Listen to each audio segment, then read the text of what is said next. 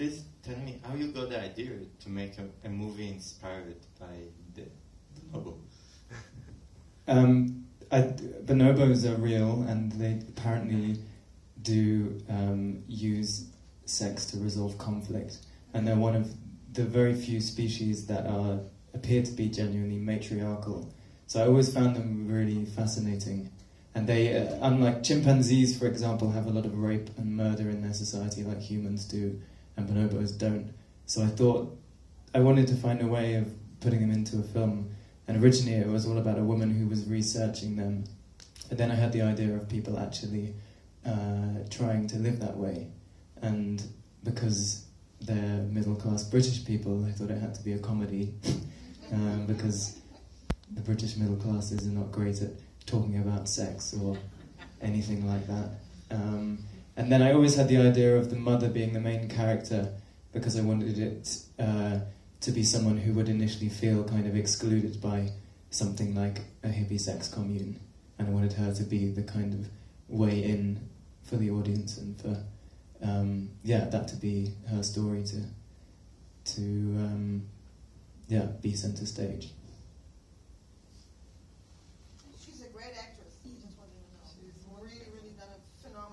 Thank you. So enjoyed her. Great, me too.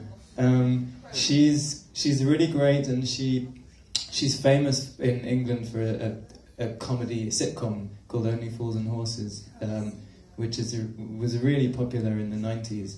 But she, as happens to most actresses, she's got less and less work as she's got older. So she's has this amazing. That's the first lead role she's ever had in a film, and so I'm glad she got a chance to be the star. I want to say that I think it's one of the best movies I've ever seen. I must admit, and it's so human, and it takes so many nice aspects. I mean, like the other relationship with the daughter. I have a daughter who is 22 years old. I know how it is, and really bless you. And Thank you very much. Thank you very much. I will remember. I'll remember that. A more factual question. I understand that you were the director. Were you the scriptwriter as well? I was a co-writer. I had another writer, a woman, who helped bring. I wrote most of it for several months by myself, but actually towards the end, it was originally about a mother and a son, and it didn't quite work. And then it was a little bit kind of Oedipal, and then I had this idea that it actually should be a mother and daughter, and then everything made sense. And so I had another writer came on board late in the process and helped me out. Yeah. So English. Is this your first film? Yeah, it's my first feature length. I'd made some short films before this, but Good luck. Thank you.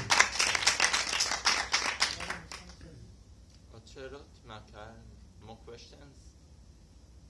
I have a question. Usually, I'm a filmmaker as well, and when actors are reading the script and they see there is nudity and sex acts, they really fear. It was easy to cast the movie because of the subject or the nudity. What was the response of the actors? I think some people, especially the actresses, when they heard that it was a young male director who wanted to make a film about a sex commune, they thought, oh dear. But then they read the script, and I think it's quite gentle and not as much sex as people expect. And the two main actresses, I said it was up to them if they wanted to take off more clothes in that dream scene, they could, but they said they didn't. They thought it was more, just wanted the affection and tenderness, which works, I think. The main actor, he's quite successful at the moment on British television, and he had you know, very particular clauses about which parts of him we could see and which we couldn't. So we had to edit that very carefully. But I think most people, they just, you know, they understood that it's not a film that's, you know, titillating. It's just there for nudity. So yeah, that helped. And they were very brave. I wouldn't do it myself. Yeah. Yes. How was this film exposed to the heterosexual people? I mean, how do heterosexual people respond to this?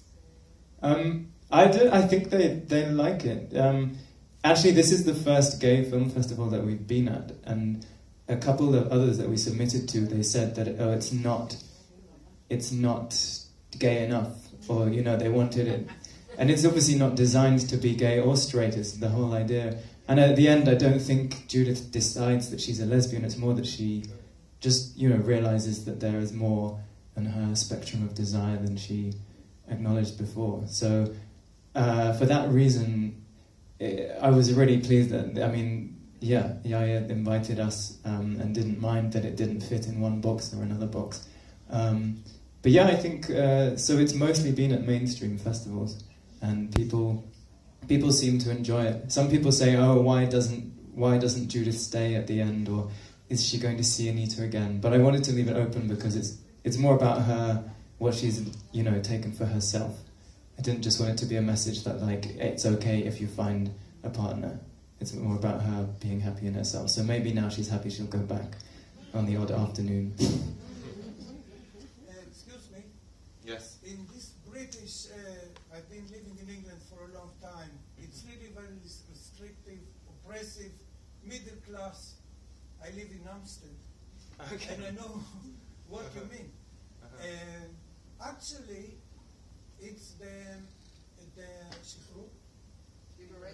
liberation of this woman, and one of the liberties of life is that actually the class structure in England tell us how to live. Mm-hmm. And this is only the beginning of a road that sex, in a way that you want to do, sex is nothing that one is to be afraid. It's nothing for anyone to tell us how to do sex. We can be heterosexual, homosexual, or whatever. It's one of the signs of freedom. And I think by her making jokes about her friend, this Italian woman, was really the symbol of oppressive and conformism. And our daughter, in the end, joined the Bonobo, was really a victory for the ideas of the movie, actually. Yeah. Well, I'm glad you thought that. I just like to think that now there's a sequel where Celia, the neighbor, comes to find her daughter, and it's even more crazy. Yeah.